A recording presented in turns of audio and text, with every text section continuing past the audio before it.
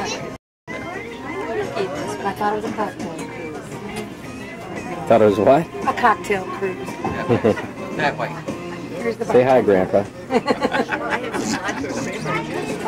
Whip it out of our purses now. Supposed to be doing while you're jumping up and down, hollering and screaming. Oh my God! Looks like we might have had some people miss the boat.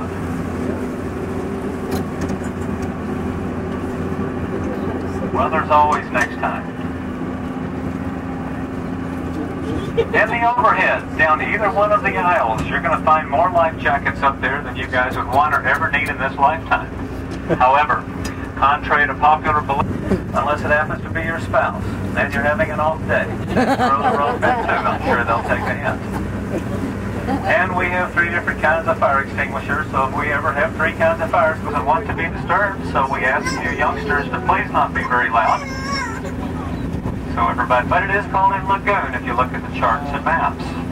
Once through the lagoon and the neighborhoods, we'll be in Turkey Bay, north of Government Cut to the Cocohatchee River, where we'll make a turn to the west, heading over to Wiggins Pass, turning around at the Gulf of Mexico. To the 3rd floor, Corinthian marble throughout the common floors of the house.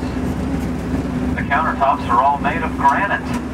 And all the cabinetry was shipped from their hometown up in the state.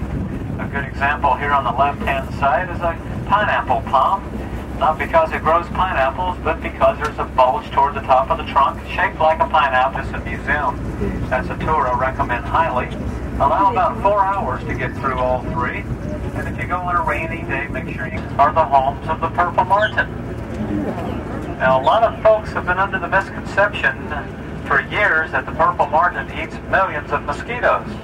Not so. We have our trips of the day. We don't have any birds up there to show them, but we can prove that they've been up there because it looks like they have lunch at Taco Tico all day, and then they sit up there making these green plants white down below them.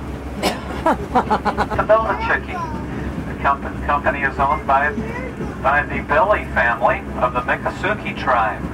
They build them much the same way as they did back in the early 1800s out of the palm fronds of the palmetto.